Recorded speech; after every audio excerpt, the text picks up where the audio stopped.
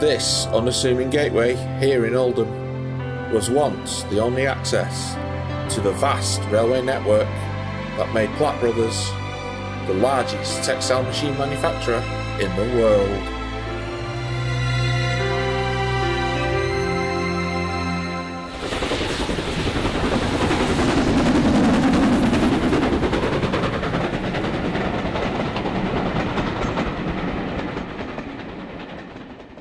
Welcome back to part 2 of this in-depth look at the history of Platt Brothers. The year is 1842, and Hibbert, Platt & Sons are now the largest employer in Oldham. John Platt, Henry's second son, marries Alice Radcliffe on the 9th of March at St James's Church, Greenockers. Alice is the daughter of Samuel Radcliffe, to whom Henry sold his first cotton carding machine before he left Upper Mill. George Stephenson and his huge team of navvies have conquered the 1 in 27 gradient that is Wornath Incline, and the Middleton Junction and Oldham Branch Railway has opened on the 31st of March, making Wornath Oldham's first station. Plans are made to construct an entirely new works alongside the new railway. In 1843, restrictions on the exportation of machinery to foreign countries was abolished, and Hibbert, Platt & Sons are not slow in taking advantage. By 1844, Hertford New Works in Wornath begins production, just in time as foreign orders increased dramatically. Oldham's cotton machinery was of high and unequalled quality. According to Professor Douglas Farney of the University of Manchester, Platt mules were the basis of the industrial supremacy of Oldham, being unrivalled in length, in speed of operation, and in productivity. In 1846, records show that jointly the two works had a combined cast iron usage of 5,000 tonnes and a combined coal usage of 10,000 tonnes annually. Hibbert, Platt & Sons now employed nearly 1,000 people. But this success was marred by 2 deaths. On the 16th of March, 1845, at the age of 29, Joseph Platt, who finally succumbed to consumption. This disease causes a wasting of the body, with the attack on the lungs. The lungs attempt to defend themselves by producing what are called tubercles. The tubercles become yellow and spongy, and coughing fits cause the sufferer to spit them out. Its modern name, tuberculosis, or TB, was the greatest killer in the industrial cities and killed 1 in 7 of all people who lived there. A year later, Elijah Hibbert, who was 46, died in his residence at Leon House on the 10th of March, 1846. Both deaths showed the ongoing detrimental effects of living and working in the conditions produced by industrial towns of the area. Elijah Hibbert's contributions cannot be understated here. He was, after all, Oldham's most successful entrepreneur. His funeral procession comprised of over 300 workmen who held him in great esteem, and 150 of the local populace, including clergymen and magistrates. A very relevant fact to this topic is that a year before his death, he became chairman of the Oldham District Railway Company, which became part of the Lancashire and Yorkshire Railway, and in 1847 they tunnelled from Wornath to connect the Greenockers Moor site, and with it Oldham town centre, to the rest of the world.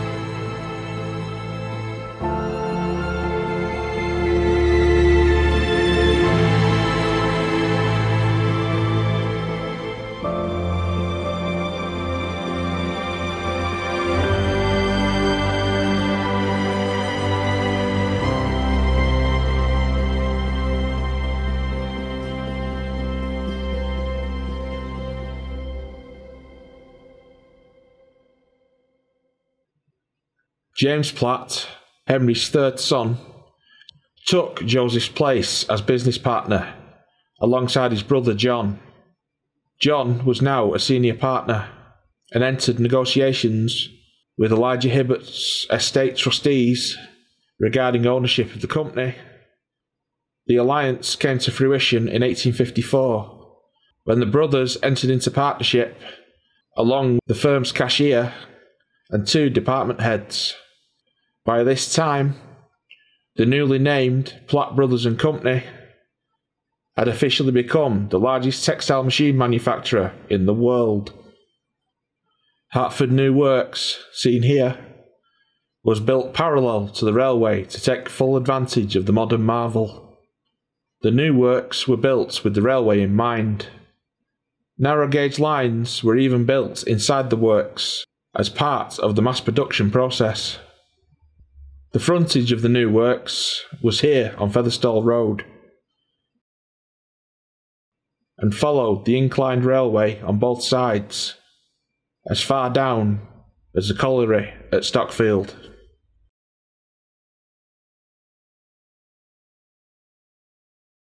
Every building had its own railway connection, meaning that larger components and finished products could be transported between buildings by small shunting locomotives, a task that until now had been done by man and horsepower alone.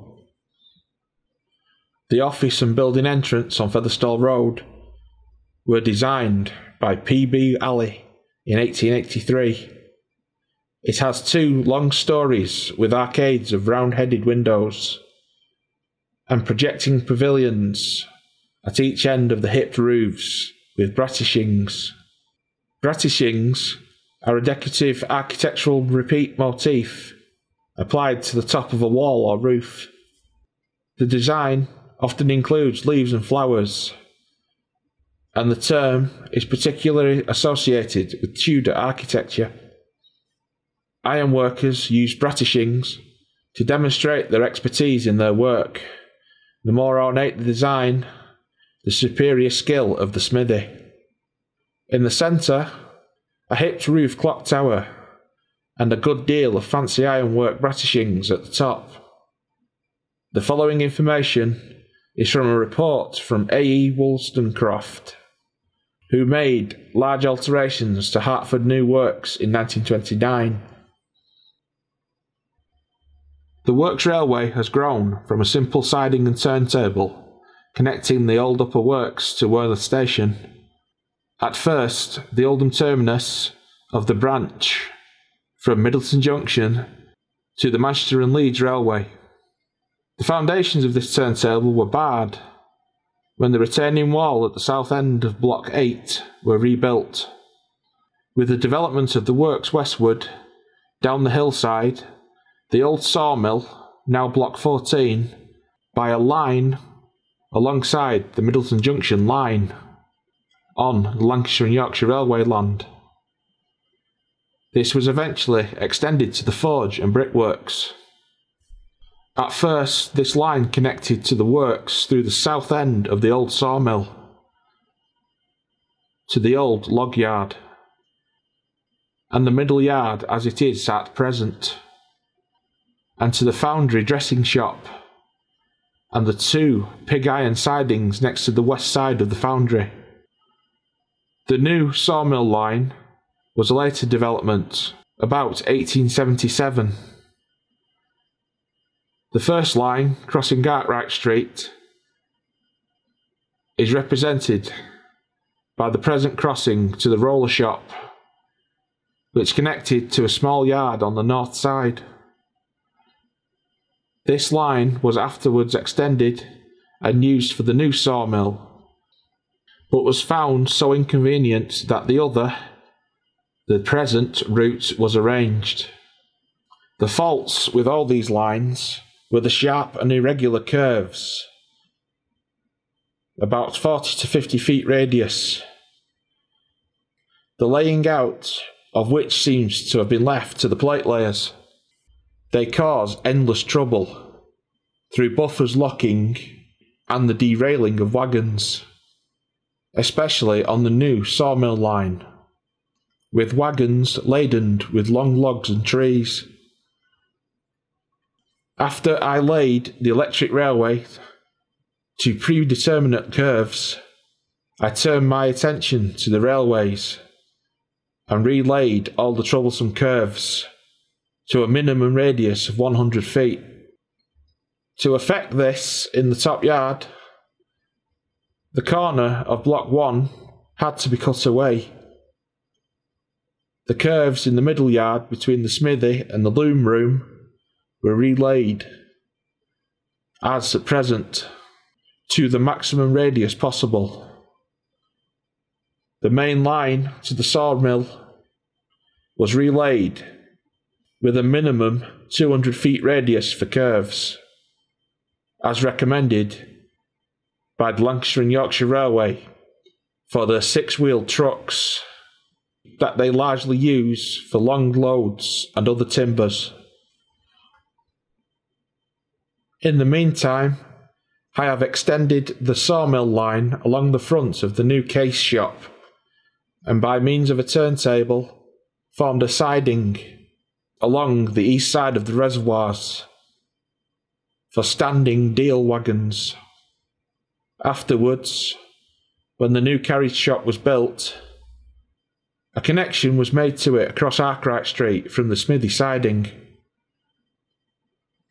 The forge line has suffered little alteration, except for the brickwork branch, which has been shortened when Stockfield Road was formed, though the right to cross the road was retained. The main line, like the adjoining Lancashire and Yorkshire Railway, has a maximum gradient of 1 in 23, and this eventually led to an accident. Fortunately, there was no damage to life or limb. One of the old-type Adamson engines, Greenacres, was taking down the usual morning train to the forge, with the engine first according to rule. When the brakes failed to hold, and though the men stuck at their posts until the last moment, the engine and train crashed through the top blocks and fell into Peel Street, as shown on the photos. The Lancashire and Yorkshire Railway breakdown gang retrieved the engine and wagons, which had sustained wonderfully little damage. In fact, the engine was soon running again after overhaul, but the consequences were far-reaching and costly. First, steam brakes were installed on all locos, and then larger and more powerful ones bought. A heavy brake van was bought from the Lancashire and Yorkshire, but these were small details. For some time there had been a block of traffic at the Wornths Goods Yard and sidings accommodation severely taxed. It was therefore decided to widen the Peel Street Bridge and acquire land below for the formation of a private siding, as those at Wornths Station allocated to us belonging to the L&Y. Some of the land was owned by the L&Y, who cooperated by granting us the use of it. The rest was purchased. The bridge was widened by the L&Y Railway, at our expense, to a greater span to allow us future widening of Peel Street, and the formation of an embankment for the sidings rapidly carried out. We then approached the L&Y to give us an outlet at the lower end to the Middleton Junction line, which would have made an ideal arrangement and saved the heavy haulage of empties to Wornths Station. There was then a signal box nearby for the Stockfield colliery traffic, but the colliery was at the point of closing, and the cost of a special signal box would have fallen on us, as the distance was too great for a locked signal. The idea was therefore abandoned. But if it ever becomes practicable, these sidings would be very useful indeed, instead of only being used in an emergency. Later, at their own suggestion, another method to relieve the pressure at Wornths Station was adopted, A crossover road was inserted by the Lancashire and Yorkshire, controlled by a lock signal opposite our wagon shed. Each day, a Lancashire and Yorkshire Railway goods engine calls at 4 p.m. to take over the outgoing traffic, a man being sent down by the station master to work the signal. The L&Y also, at first, sent a shunting engine from the yard to assist our staff in hauling the trains up the bank above the crossover switch. But lately, the traffic has been so slight that this has not been needed. Just after the forge accident, we had a similar mishap in the wagon shed, and we at once obtained a set of hydraulic stopping blocks for this position and another at the end of the pig iron siding, next to Arkwright Street, another danger spot. A.E. Wollstonecraft, 3rd of January 1929. The engine that fell off the bridge onto Peel Street was one of Daniel Adamson's, who was an English engineer who successfully manufactured boilers and was the driving force behind the inception of the Manchester Ship Canal during the 1880s. Whereas the Werneth site had to deal with steep hills and the many problems that entailed, the Grinnekers site had far more room to lay out its intricate rail network. The large Hertford goods sidings stretched from Grinnekers Moor and merged with the massive layout that was Royton Junction. Here, the vast quantities of coal and iron could be stored alongside whatever raw materials were needed. These sidings were of course also used to provide Oldhams mills with raw cotton, coal and many other materials. Platt brothers had their own private owners' wagons and a fleet of 040 tank engines which kept the yard in order.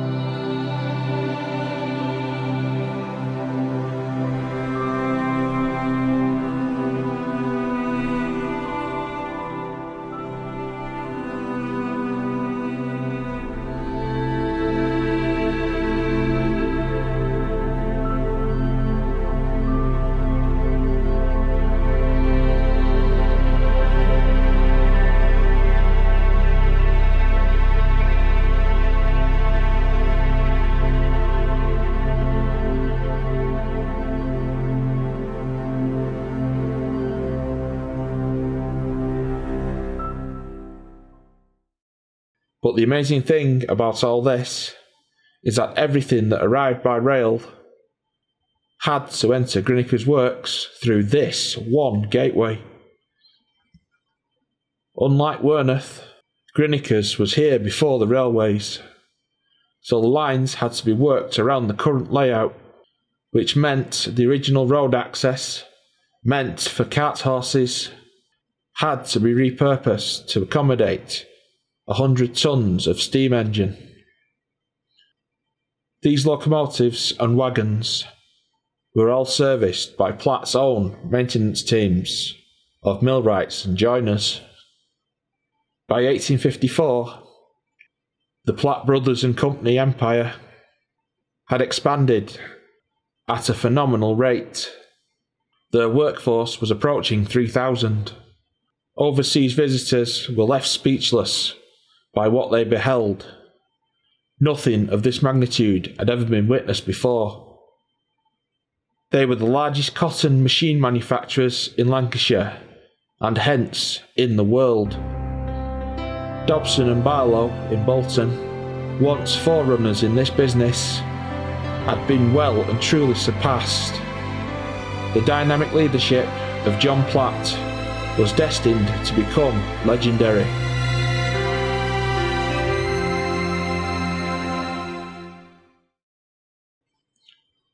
Whilst making this video, something occurred at the present day location of Old Grinniker's works that changed the landscape, as it had done many times in the centuries before. One of the few surviving buildings that made up Hertford Old Works has burnt down, taking with it a tile and bathroom warehouse. Located here on Barry Street, this disaster that required over 50 firefighters to attend leaves only 2 of the original works buildings remaining that haven't met a similar fate and been replaced with industrial units. Fires are an all too common problem for the mills and factories of Oldham and her neighbouring towns, a matter that I will go into further detail about in a later video.